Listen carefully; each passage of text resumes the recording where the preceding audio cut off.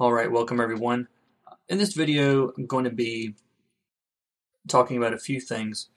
This is a page from the Nailbiter Hack / crossover book that's coming out from Image in March. And I want to talk about how I use values and a bit of a trick to check your values, which is sometimes hard to do when you're just looking in color. It's hard to tell what the colors are lighter and darker than other colors right next to each other if they're in a similar value range.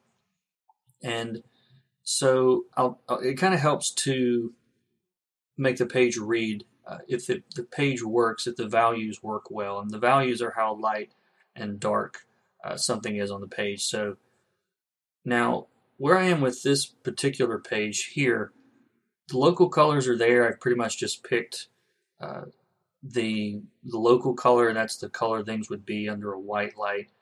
Really haven't made any adjustments, and there's some things that are too light and some things that are too dark and too saturated, and really haven't got to finalize all that yet. So I kind of want to show you how I go about doing that. Now, in this scene, takes place at night.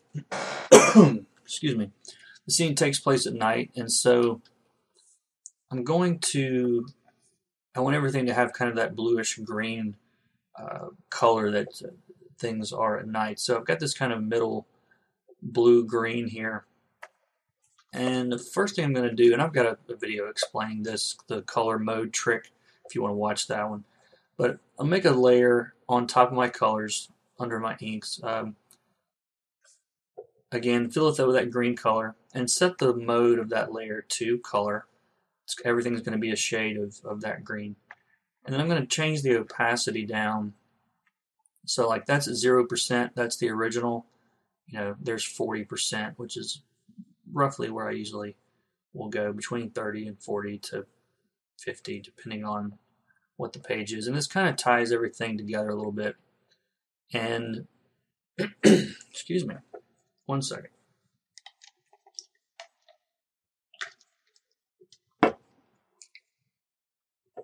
All right, so the next thing I'm going to do, I'm still not rendering yet. I'm not really getting into anything heavy yet. I'm going to make a layer on top, fill it with black, and set it to color as well. Now this is just going to be a value check. We'll call it value check. And I can toggle this on and off to check values on the page, and I kind of want the page to work even like this, okay? So because it makes it easier to read things. So right off the bat, sorry about that. So right off the bat, I'm going to start changing these values in here to make them work a little bit better. So for example, go ahead and merge this down. All right, so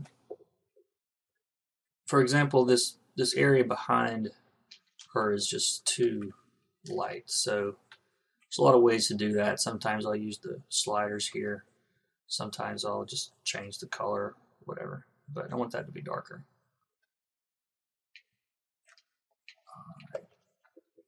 And let's see, the windows feel a little light also to be nighttime. So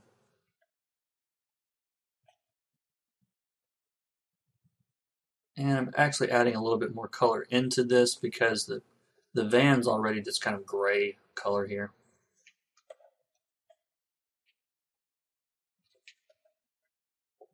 And it's night. These hills are far too green. They wouldn't be that green at night. The sky color is actually not that bad.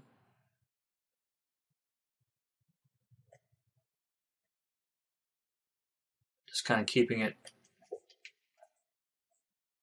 desaturated. And so now I'll check again. Is everything reading here the way that it currently is? Her skin's light, it's sticking out here. Her her skin and the background here are pretty close, but they're completely different hues, so that that works okay. Now in this panel, there's a lot going on here. There's you got this car here, which is really not important to the script in this panel anyway. You've got the van they're driving, and again, this is all in the script. So my focal point is the van and this sign. The sign actually has the town name, and we want to make sure that this reads. But this car really is kind of on equal standing here with the van the way that it is now. So what I'll usually do is I'll go and let's see. I'm going to grab all the colors here on this car. I'm just using the magic wand and holding down shift to grab all of these things. And I want to make sure I didn't grab anything else by accident. Sometimes my flatter will use the same color for two different things, and it can be a pain when you realize you shifted the color of something else. So again, what I'm trying to do here, I want this panel to read only what's most important. I want your eye to be drawn into this van and then over to the sign here. But so what I'm going to do, there's a lot of ways to do this. I'm actually going to make another layer on top of this. And let's see, let me just get a blue here and see. It's kind of a darkish navy blue. Fill it in. And then I'm just going to change the opacity of that layer. And it's in normal mode. You can try that in color. Sometimes that works too, but this one's entirely too bright that way. So I'm just going to leave it on normal.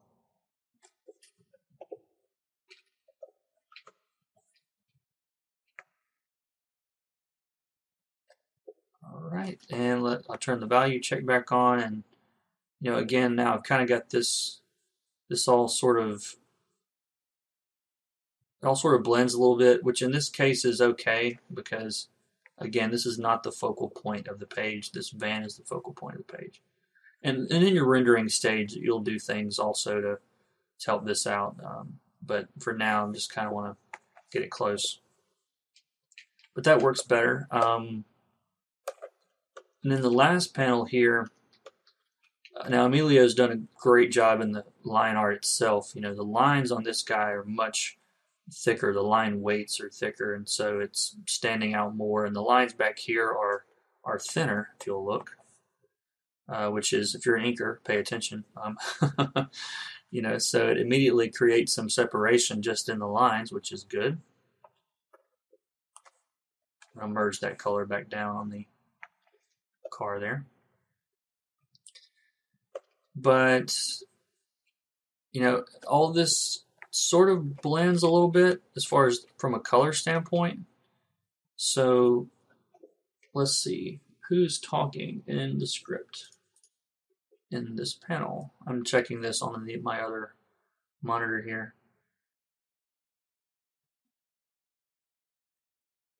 Okay, so Cassie's got a line, and then this guy is just kind of noticing her, so he's not so much the focal point, I should say, of this page. I mean, he is, but I want to make sure I've got some good separation so that this is, two different planes happening here, where he is and where she is. Let's see. This is a good example. I'm grabbing this color and I'm getting all this other stuff too. My flatter's good, but every now and then they'll do that. So I'm going to frame this a little bit better. Darken this this here, and you'll see me check these values every now and then. I'm trying to make sure I don't get too dark here, because really I only use any 30K and above. That's a whole other lecture we'll get into. A whole other lesson for another day. And again, I'm just sort of tweaking. Like, see, I grabbed the steering wheel, and this also changed. I think they were in a rush when they did this page.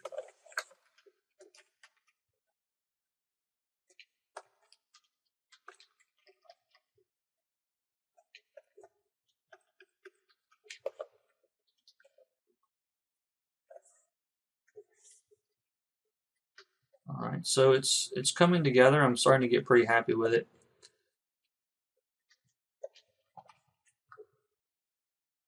Just a little bit of saturation in her hair. I'm still, making adjustments here.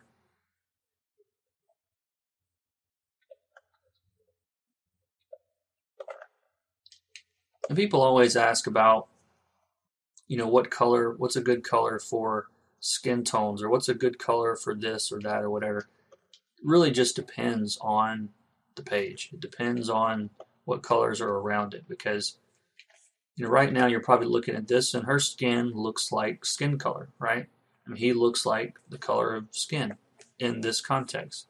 But if I color pick her skin, look at this.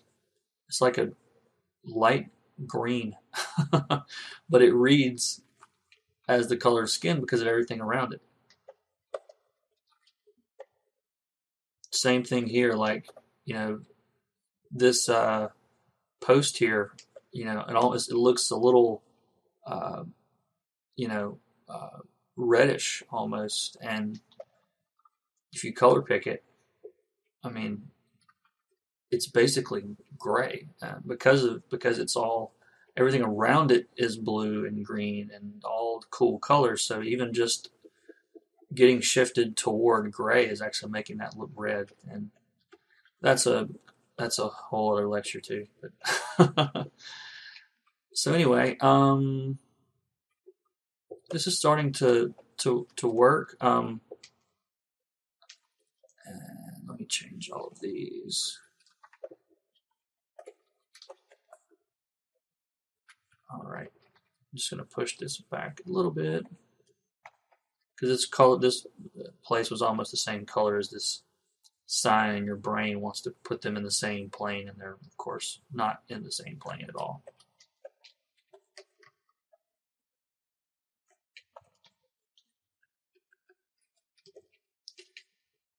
All right, so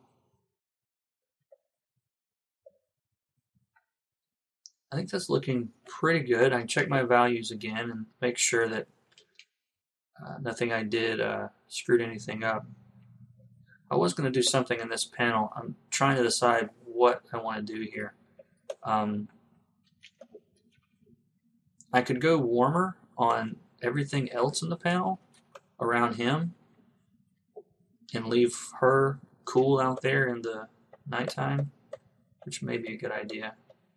I'm just using the magic wand and the holding down Alt. I have to look at my keyboard every time to remove all of these areas here. So all that's left is the foreground. And I could try like using the color balance to, warm this up a little bit. Not a lot, again, because it's still nighttime. I could go cooler.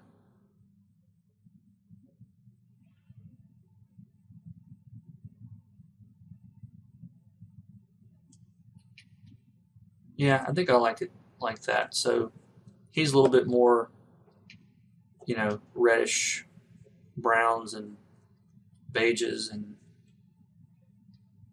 then the background here is cooler. When I say cooler, I don't mean like cool as in awesome, cool as in temperature, color temperature. That's probably another lecture.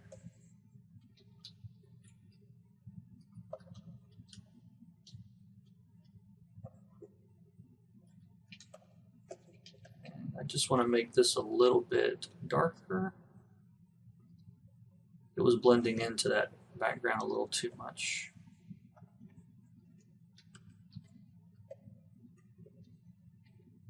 And I think that's pretty good. So to recap, to check your values, create a layer on top, fill it with black.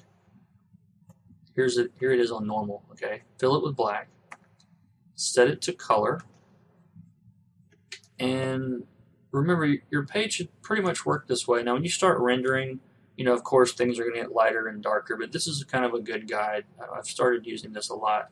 I still think this may be a little bit too light to be nighttime.